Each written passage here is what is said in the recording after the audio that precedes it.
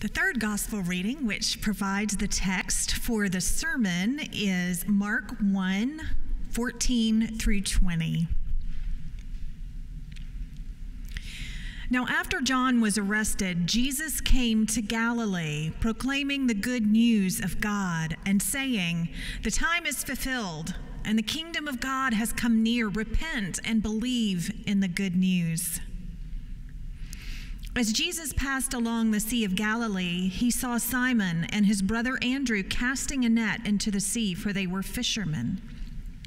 And Jesus said to them, "Follow me, and I will make you fish for people." And immediately they left their nets and followed him.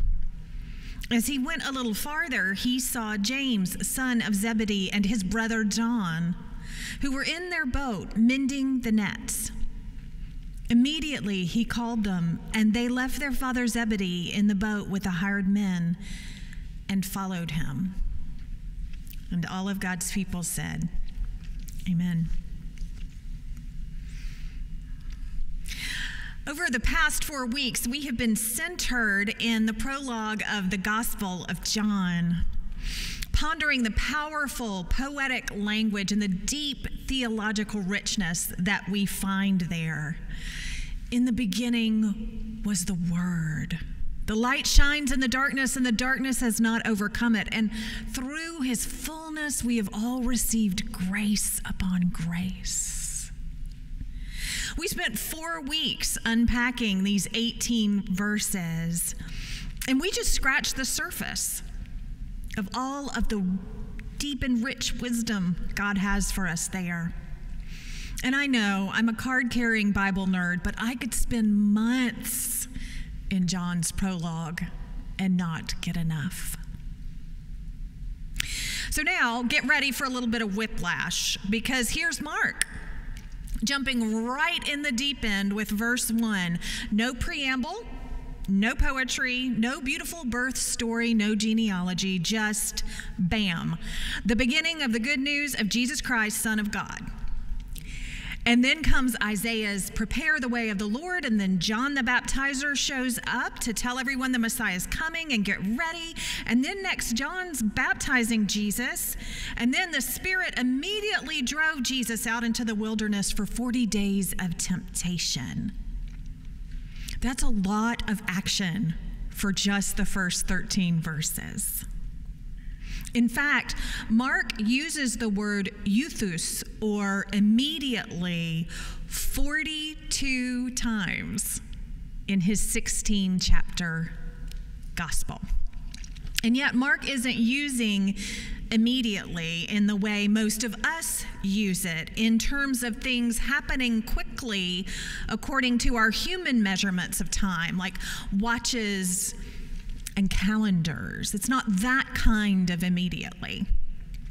When Jesus preaches the good news of God, saying the time is fulfilled and the kingdom of God has come near in verses 14 and 15, Jesus isn't talking about clock time or chronos in Greek, which is where we get our word chronological. He's not talking about that.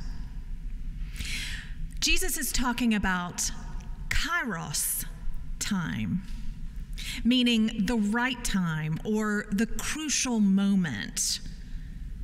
Kairos time is God's timing.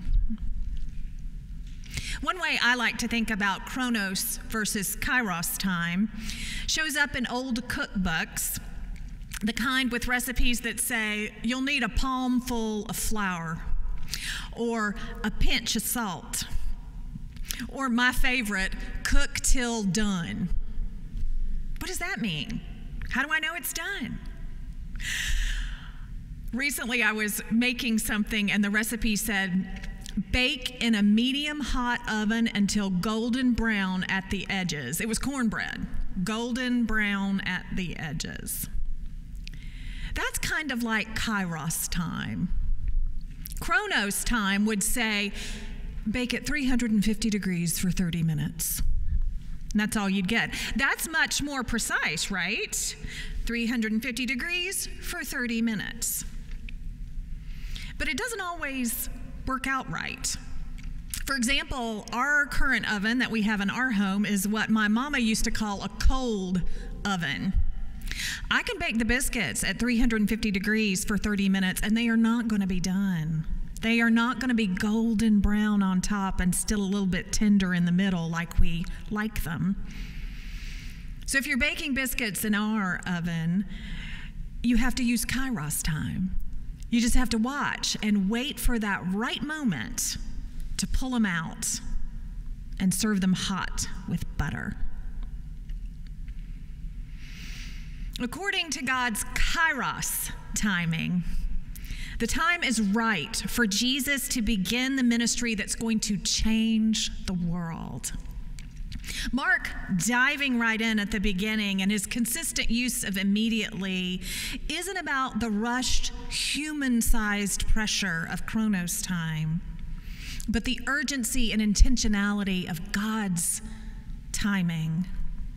Now is the time, Jesus announces, and that is good news. It's urgent good news for us. Jesus starts preaching like a spiritual alarm clock, urging all who hear his voice to wake up. Pay attention. The good news of God is here. Repent and believe. And so, God the Son interrupts life as usual in first century Galilee. In Jesus, the kingdom of God breaks into Chronos time, a kingdom so completely different from the world that we know, so compelling that it stirs a response, which Jesus outlines in his one-sentence sermon. The kingdom of God has come near. Repent, repent, and believe in the good news. Note the order. God acts first, interrupting us with the kingdom of God embodied in Jesus, and then comes the call for a human response. Repent and believe. Now, repent is one of those words that I think is too often layered with negative understanding, baggage, if you will. Repent simply means in the Hebrew to turn around or to return. In the Greek, it's metanoia, one of my favorite Greek words, which means a change of mind and heart. So repent isn't a negative word at all. It's actually positive. Think the prodigal son turning around out of that pigsty to come home with a complete change of mind and heart, welcomed back into the fold. Think of that moment when you're driving around lost and you have no idea where you are, and suddenly you recognize something and you turn around towards home on the right road this time. That's repentance. What good news. We get to turn around when we're going the wrong way, either the big wrong way or a little wrong way, the kind we do every day. The opportunity is always there to turn around. And even better, the one who's calling us to turn around is ready to welcome us and show us the way back. Jesus shows up, and a whole new way of being in and living in the world is made possible. It's the best kind of interruption, and only the start. In the very next verse, Jesus interrupts the lives of two fishing brothers. Simon and Andrew are in the midst of their everyday life, surrounded by familiar faces and familiar work, everything right on Chronos time. Jesus sees them casting their nets into the Sea of Galilee, and he calls out to them, "Follow me, and I will make you fish for people." That's it. Jesus simply shows up and calls them to follow him, and they do. Mark says, and immediately they left their nets and followed him. There's that kairos immediately again. Again, God's timing breaking into our human routines and expectations, our small chronos time certainties with a whole new reality. As only a Savior could, Jesus sees Simon and Andrew, and he knows the time is ripe for them. He calls out, interrupting the life that they know, and they respond. They turn and step into Kairos time with Jesus, kingdom of God time, the best kind of interruption, and only the start. Together, Jesus leading the way, Simon and Andrew, they all walked together along the shore of the Sea of Galilee, and Jesus spots another set of fishing brothers, James and John, sons of Zebedee. These two are in a boat, mending their nets, one of those chronos maintenance tasks that fishermen have to do to keep the business going. You can't catch fish with torn nets.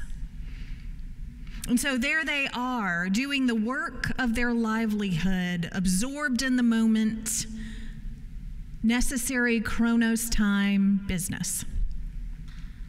And then Jesus interrupts, calling to James and John, and they follow too, leaving their poor father Zebedee just sitting in the boat with the hired men. Hearing Jesus' voice, James and John respond to the kairos timing of God. Quite literally, they turn around from what they likely assumed they would be doing for the rest of their lives, just to follow Jesus. God's timing, life interrupted, the best kind of interruption, and only the start.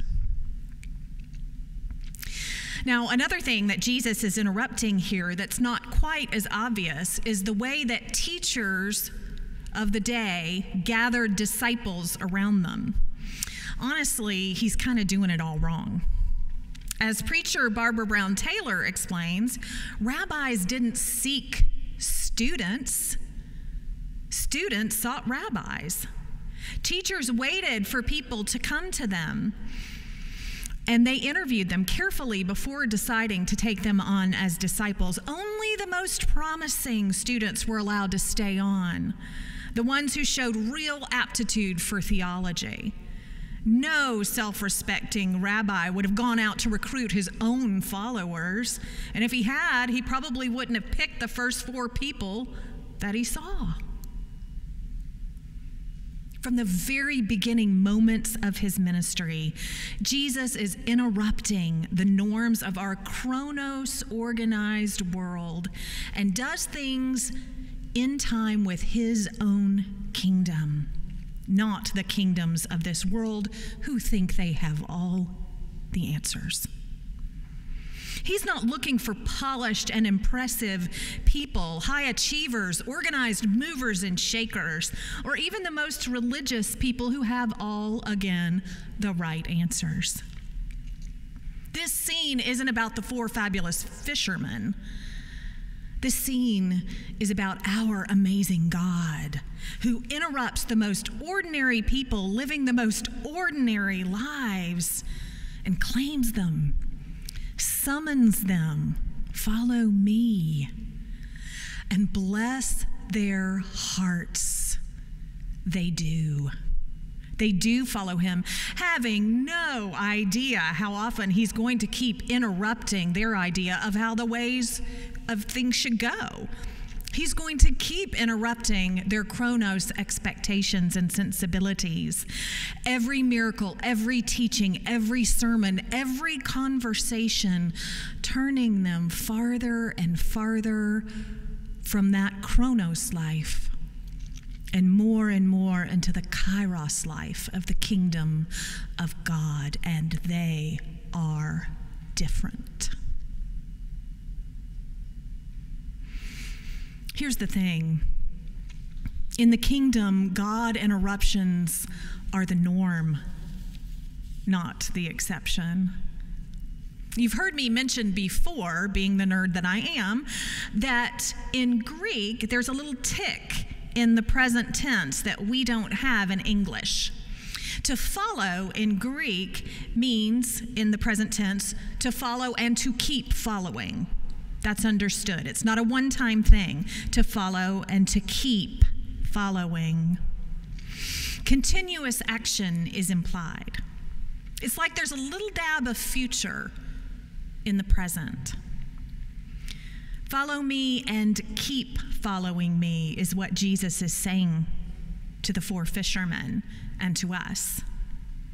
And when we keep following, interruptions are going to keep happening. And if they're not, it means we aren't paying attention. Not long ago, a ministry colleague of mine experienced this continuous interruptive action of following Jesus.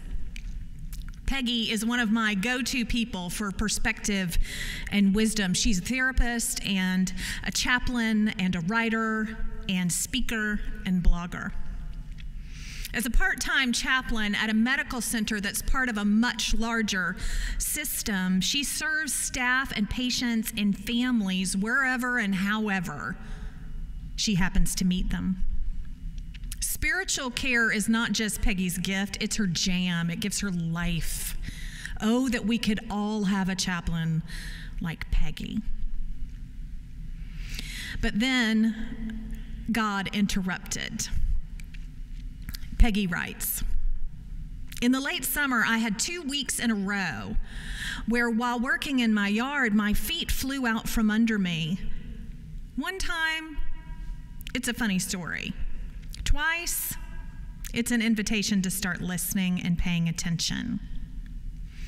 You see, Peggy's an accomplished triathlete. Her feet don't just fly out from under her, not usually, and certainly not twice in a row. After some prayer and reflection, Peggy started to sense that God was trying to get her attention, shifting something within her, interrupting her. And she started to sense that that shift might have something to do with her work. And then she said, came the vision board. A vision board is just a practice of making a collage where you're thinking about the future and what God might do and how you're feeling called to live. And she said they were in a spiritual care departmental meeting for the whole system back in the fall. And as part of that meeting, they were supposed to create a vision board of how they were envisioning this next stage of their ministry in the healthcare system. And she says, I love doing collages and vision boards and all that stuff. But I struggled with this one because I couldn't put myself in the picture. No matter how hard I tried, I wasn't a part of it. It was so absolutely clear to me and frustrating to me. I wasn't part of the vision. So it seemed that God was letting Peggy know that her ministry there at that particular place in that particular time was coming to a close. And she says that even after the clarity of that vision board experience, she still wasn't quite convinced. She felt like maybe she still had a little wiggle room and convince God that he had this all wrong. She says, I tried to do a lot of convincing of God, who I apparently thought was clueless as to what was going on down here, that a healthcare team in the middle of a pandemic needs their chaplain.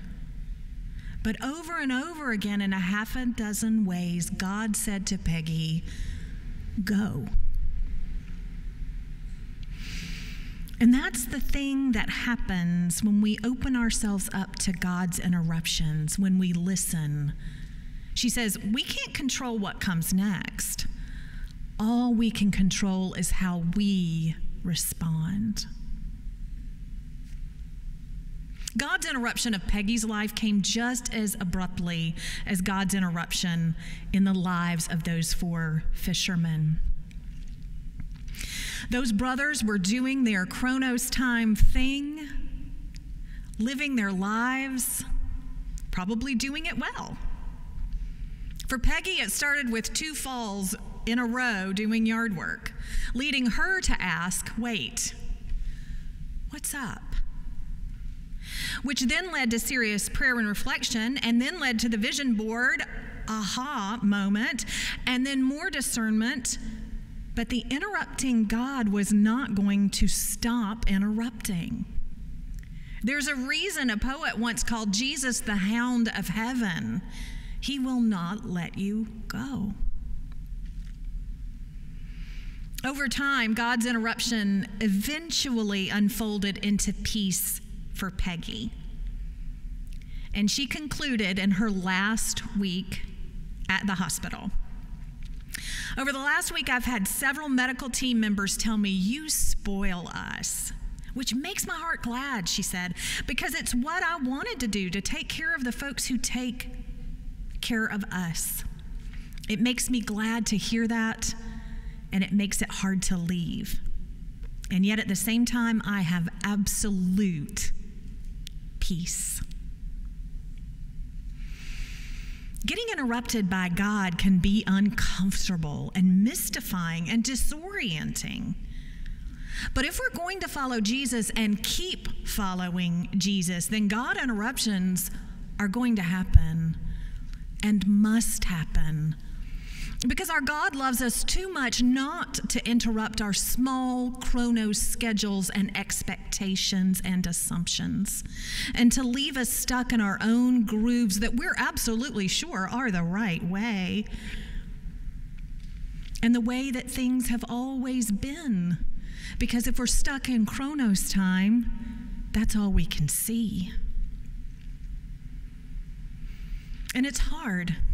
It's hard when those interruptions happen, because it is one more reminder we are not in control, no matter how much we wish we were.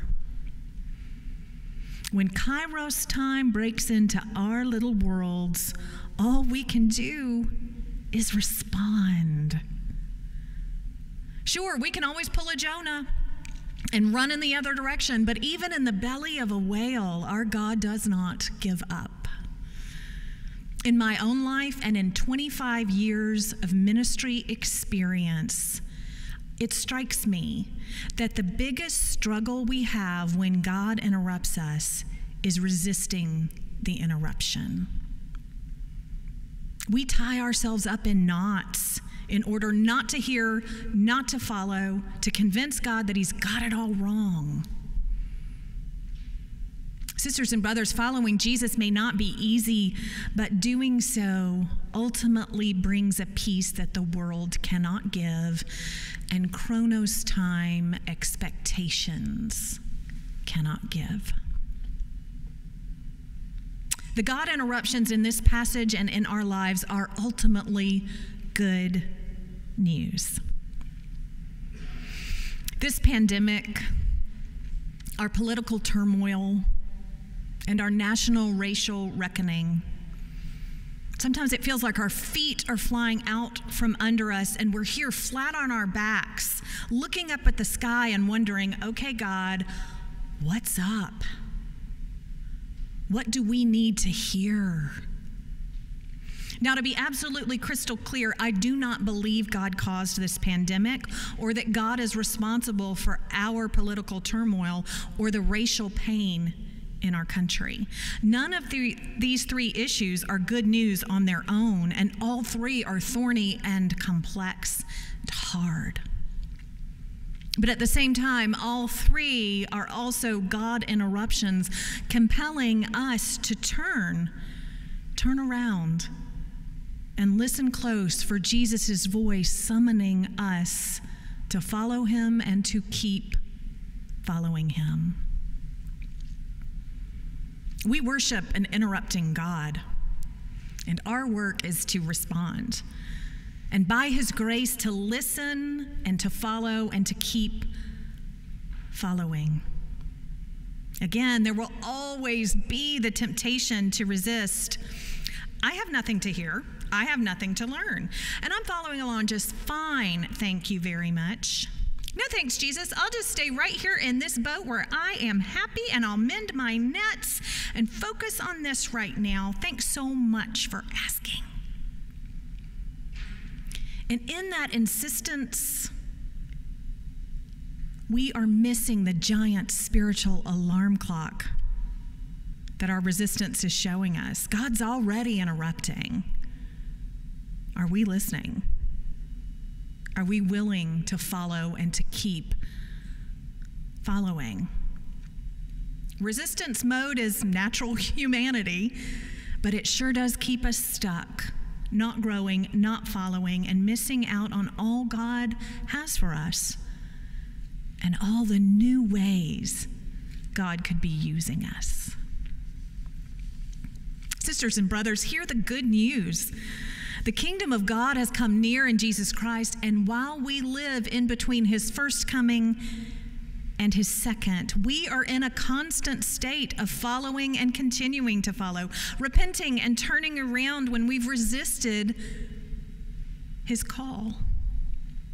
The hound of heaven is not going to give up on us, will never leave us or forsake us.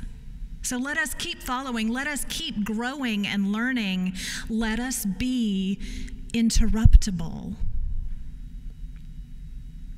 Fifth Avenue Baptist Church, may it be said of us, and immediately they left their nets, their assumptions, their Chronos life certainties, and followed him. Amen.